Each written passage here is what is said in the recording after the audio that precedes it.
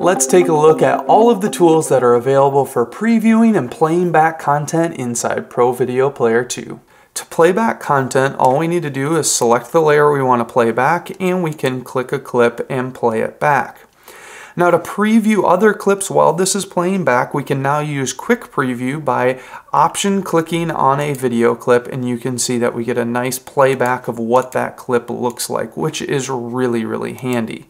We also have an option for the transition that is used between clips. Down here right now you can see we have a dissolve selected, but we also have other options like maybe an iris effect. So if we play back this clip, you can see it irises between one clip and the other, and there's some 3D effects in here we can use as well, like a cube effect.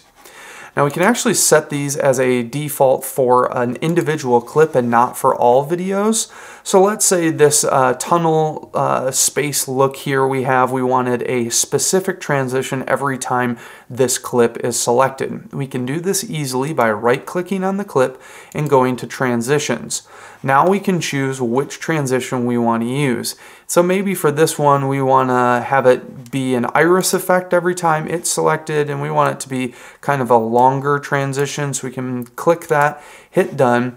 You'll notice when I switch to this, it's still using the default fade that we have set down here, but when I click on this, now you're going to see that long iris effect that we had. That'll be used every time that clip is triggered. We can also easily apply effects to any video clip. We can do this for the workspace, the layer, or even to individual video clips. So with the layer selected, we can choose which layer we want our effects to apply to, and we're going to say, let's do it to the default layer. We could do current layer, or we could do layer 2, but we're going to do default layer. Let's select a video clip, so we'll select this clip here, and we can go in and say, let's apply a blur to this. So we're going to do an edge blur. I'll select this, and you'll see that all of a sudden it becomes nice and blurry. We could also maybe do an RGB adjust, so we can select this, and we can start messing around with our RGB values, and you can see I'm pulling out the reds in that. Or we could maybe pull out the greens or the blues.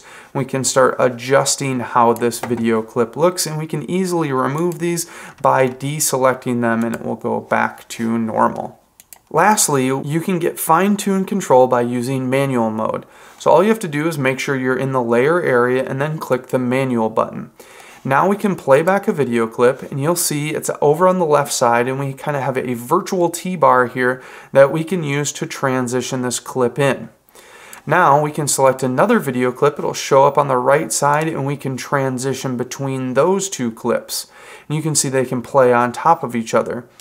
We can also use this to clear layers out manually. So I'm going to clear the layer out, and then I can go over here and grab my virtual T-bar and bring this guy over and manually remove this from the screen. So this is really handy when you want to get fine-tune control, or if you want to, let's say, blend two clips together. So we can bring this clip in, then we can add some particle loop here, and we can bring these guys and play them right on top of each other.